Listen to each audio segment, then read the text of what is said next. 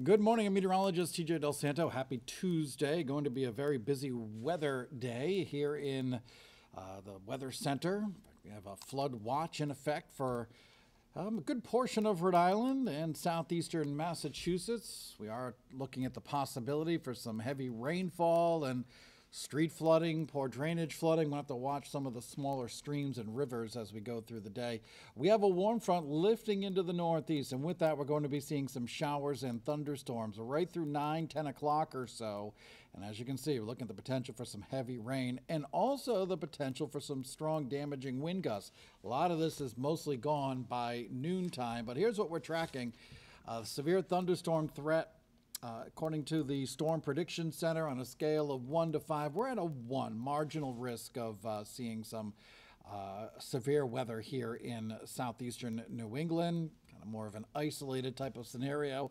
But we're looking at the possibility of some heavy rain, which could lead to some flooding, strong wind gusts, frequent lightning, maybe even a little hail, and there's also the slight chance of a tornado.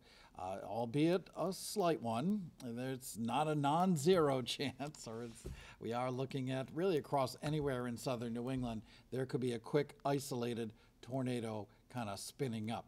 As we head through the afternoon hours, it's going to be a lot quieter, but there still could be a pop-up shower or two as we head through the late afternoon and evening. And then your Wednesday looks to be a lot quieter, breezy, less humid and dry right into your Wednesday evening. All right, so here's your forecast for today.